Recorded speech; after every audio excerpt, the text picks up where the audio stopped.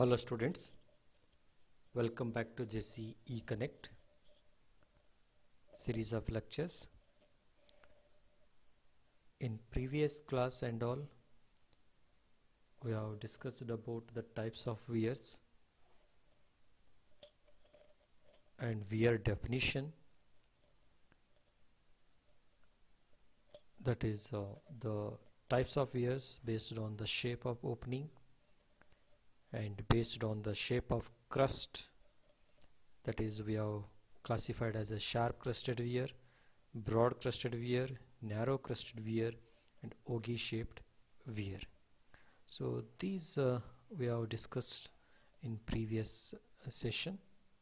Applications also we have discussed, and today's let us discuss about the broad crested weir. As the name itself indicates, the crust is broader or wider. So the crust means the top portion of the weir, this one, the top portion, this is what we call as a crust of the weir. If this crust is a broader or a wider, then the weir is called as broad crested weir. As we discussed in the previous session, based on the B by H ratio,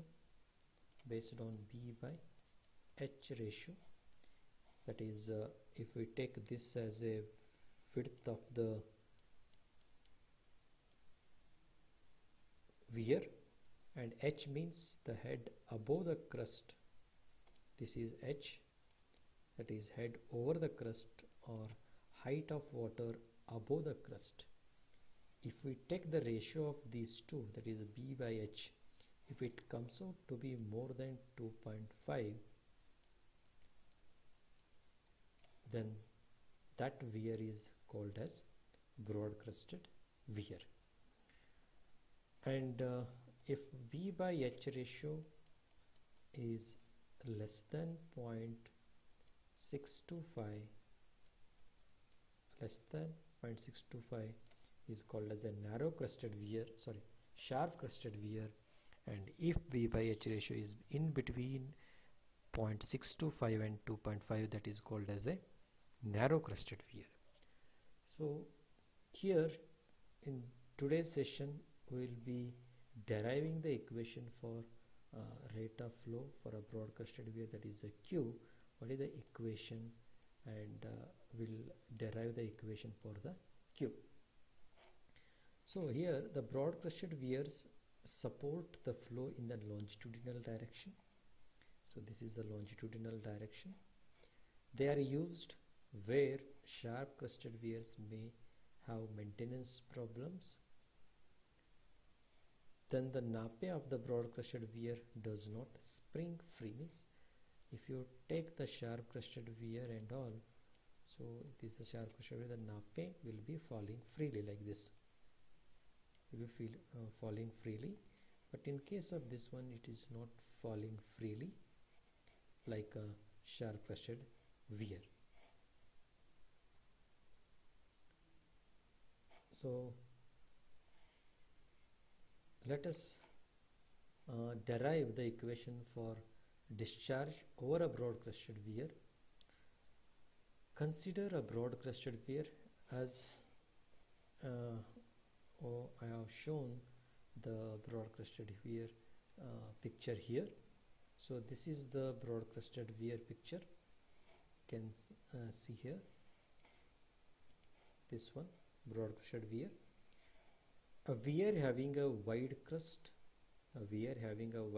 is known as a broad crested weir. So let us take the H, capital H, so as height of water above the crust, and L represents here the L, the length of the crust, or it can be taken as a B also sometimes. So here it is considered as a length here, or sometimes it will be considered as B or L. Okay, so L represents the length of the crust. Then So as we have classified the weir based on the B by H ratio, we have seen B by H ratio or L by H ratio. Here it is considered as a L, you may take L. So here if 2L is greater than H, okay, or you can take it as L by H is greater than 2, the weir is called as a broad crested weir. So we have taken the B by H ratio as greater than 2.5, it is considered as a broad crested weir, or if it is less than 2.5, it is considered as a narrow crested weir. Okay, just it's a classification based on L by H or B by H ratio. Next, let the small h represents, this small h represents the head of water at the middle of the weir, which is constant. Okay, throughout the length of the weir, this head will be constant. From here or here it will be a constant. Okay, v is the velocity of flow over the weir, means at this portion if you take, there is a flow of water we get. Okay, the water is moving with very high velocity, so it is moving, it will be having a velocity here. Okay, so velocity of flow over the weir. Then applying the Bernoulli's equation to the still water surface on the upstream side. So this side means on the this side it is called as the upstream side, this side it is called as a downstream side. So before the water passing over the weir, it is called as the upstream side. Then on the downside means after passing the water over the weir, whatever the water moves, it is called as a downstream. It's the downside and it is the upside. It is called as the upstream and it is called as a downstream. Applying Bernoulli's equation, I think this Bernoulli's in detail about the Bernoulli's equation we'll discuss later in the chapter that is the dynamics of fluid flow, but we'll take the equation of Bernoulli's here and we'll apply that equation for this weir, that is a discharge derivation for a broad crested weir. So Bernoulli's equation means, just Bernoulli's equation, it's the energy equation. So here we have to take the two sections. Let us consider section 1, that is before the water flowing over the weir. Let us call this is section 1, section 1.1, and one more section call at this portion here, one more section that is 2.2 on the downstream side. Okay, so applying Bernoulli's equation to the still water surface on the upstream side and running water at the end of the weir, means here the water is running. So here, since the depth of water here, if you take the depth of water here, it is more, so we call the here the water is in a still condition, means we assume that the water is not having any velocity here, but as the water approaches the weir, so suddenly the drops here. See it will be having same depth till here, then suddenly it drops, means there is a velocity here, and it is just acts as an obstruction. Okay, so suddenly the water will be moving very fast, and we are assuming that here it is having a velocity and there is a drop here. So then there is a drop in the energy of fluid. Okay, so we need to calculate energy at section 1 and energy at section 2. For calculation of that energy, we use the Bernoulli's equation. So it will be having a pressure energy P by gamma plus velocity energy, that is kinetic energy, P square by 2g, plus potential energy, that is Z. So all together what we call as a energy at section 1. Okay, similarly energy at section 2 will be, that is P2 by gamma. Here we are applying for section 1, we call it as a 1, and next P2 by gamma plus V2 square by 2g plus Z2. So for time being, you remember just the equation is, Bernoulli's equation is this one. So this is the energy equation we use. So you have to remember P1 by gamma plus V1 square by 2G plus Z1, that is energy at 1 is equal to energy at 2. Okay, means the Bernoulli's equation says for an ideal incompressible fluid, the energy will be remains constant. Okay, so as the water starts flowing, it will be having a energies, that is a pressure energy, kinetic energy and potential energy. The sum of all what we call as a total energy. That total energy will be same, okay, along the direction of flow. Wherever you take at section 1, 2, 3, 4, what the Bernoulli says, the total energy across the sections remains same. That is for an ideal incompressible fluid, the total energy will be remains same. That is, you can take section 1, 2, 3, 4 like this. You make all the energy at 1 is E1, energy at 2 is E2 and E3 and so on. If you calculate energy at 1, the energy at 1 will be having a pressure energy P1 by gamma plus V1 square by 2G plus Z1. Means Z1 is the datum energy. So pressure energy, because of the pressure it gains the energy, because of the velocity it gains the kinetic energy, because of the position it gains the potential energy. The sum of all what we call as a total energy at section 1. Similarly, you have to calculate energy at 2, similarly at energy at 3. For an ideal incompressible fluid, the energy will remains same, that is energy at 1 is equal to energy at 2, like this. If it is for real fluid, the fluid, those fluid which possess the viscosity and all, so the energy will not be same at 1 and 2 or 3, it will be decreasing along the direction of flow. So since here we are applying at section 1 and 2 the energies, that is energy at 1 is P1 by gamma plus V1 square by 2G plus Z1. Means Z1 means if you take this as a reference point, this is as a datum, just look at here, this is a datum. With respect to this, the height of the weir, height of the crust is a Z, and above the crust the height of water is H. Okay, then again this is a Z and this is small h.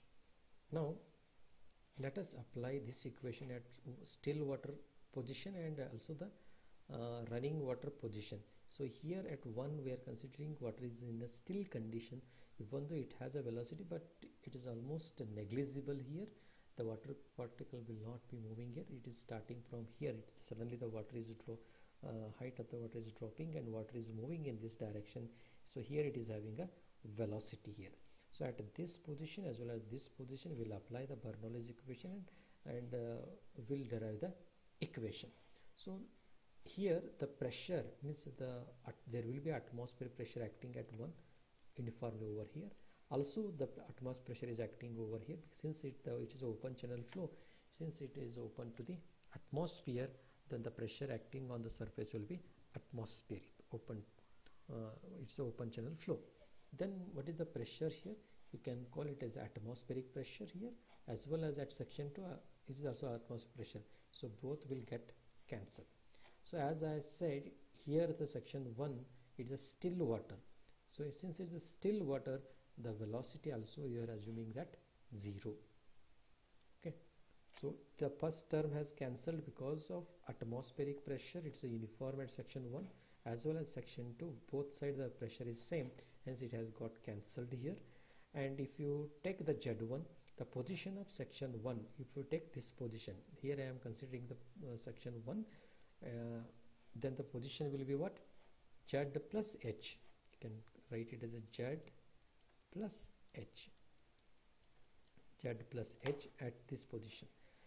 And if you take this side, if you look at the section 2, is there any velocity of fluid here? Yes, there is a velocity of fluid at section 2, hence that can be written as V2 square by 2g. Then what is the position of Z2? Z2 will be what? Z plus h, small h, Z plus h, like this. Okay. Then the Z get cancels again. So the final equation you get, just simplify this one. If it get cancels, okay, I'll show here. I hope you understood this one.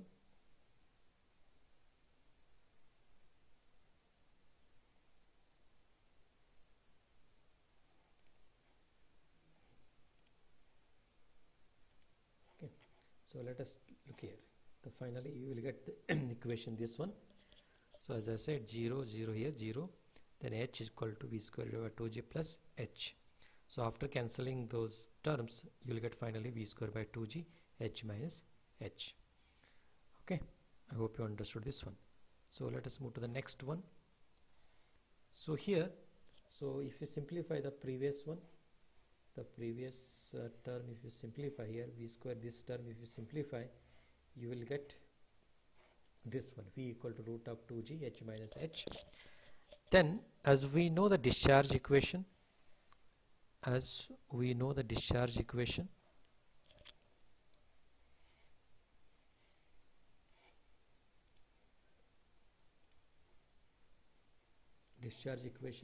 discharge over the weir will be what? CD into area flow into velocity.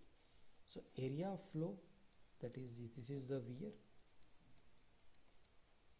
If you take the area flow, means this is the height and this is the length. Okay, the area flow can be taken as L into h. L, length into small h, will be the area flow, into velocity. Velocity already we have calculated here. Substitute this term here. So CD into L into h into velocity. Then take this term inside, you will get this term. Just simplify this one. Okay. If this Q to be maximum, this is the equation for Q. As we know the equation Q equal to A into V. So for the actual discharge, we have taken the CD value, that is the coefficient of discharge. Then A equal to what? Area of flow. V is the velocity. Then the area of flow is what? L into H. Then this is the velocity. Then if the Q to be maximum, if we want to make the Q maximum, these all terms are constant. This is constant, and also this is constant. Only this is the variable one. Okay, this term should be maximum. If Q to be maximum, and Q is directly proportional to this head of the water, hence if any changes occurs in depth of flow, automatically the Q get changes. Hence the Q is directly proportional to this one. The discharge will be maximum if h square minus h cube is maximum. Just look at this one. This is maximum, the discharge is maximum. Okay, then differentiate this term with respect to h, means the depth of flow is varying. So this is a variable. So d by dh, and differentiate this one. If you differentiate this one, finally you will get h equal to this term. Then once we get this one, just to simplify this one, you will get this h equal to 2/3 of h. Then Q max will be obtained. Then finally you have to get the Q max. Substitute that values here, that is h equal to 2/3. Substituting this value of h in the above equation. Then Q max, whatever the Q max you get here. So simplify this one. You will get, if you simplify this one, substitute the value of this and simplify this one. After simplifying, you will get, just go on simplifying this one, go on substitute that h equal to 2/3 of capital H. Finally you will get the value as 1.705 CD into L h raised to 3/2. Okay, this is the equation. Sorry. Okay, so finally you will get, this is the equation. Just simplify this. This is the Q equation we get for the broad crested weir. Okay, I hope you understood this one. So again,